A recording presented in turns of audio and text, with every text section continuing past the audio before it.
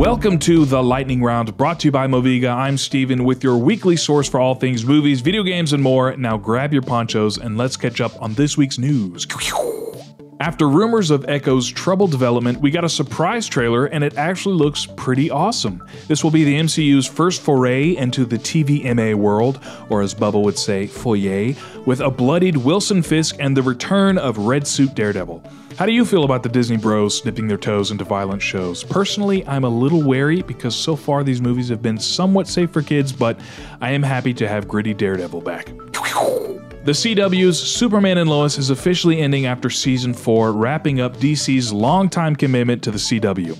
We had some good times. Mostly not good, but there were some good ones in there underneath the thick leather superhero suits and teenager drama. So we bid a fond farewell to the DC CW verse and look to a brighter future with whatever James Gunn is doing. A Barbenheimer movie is officially in the works, but don't get excited. Not that anyone would. The budget is smaller than Ken's pants, and the plot sounds like it was written by the Sharknado team. The protagonist, Dr. Bambi J. Barbenheimer, leaves her home in Daltopia to visit humanity, but she has a bad time, so she decides to blow it all up. Personally, the whole Barbenheimer thing was kinda not funny anyway, but suddenly with this new movie, it gets even less funny. Ticket sales for the Marvels are tracking lower than some of the worst DC movies, though most reviews so far have said it's not bad. It's mostly okay, but it's not bad. I can appreciate them doing something very different with this movie, bringing in all these different characters and the whole swappy thing, but it might be a little daunting for some audiences to walk in knowing who these characters are from 2 different Disney Plus shows and a couple MCU movies.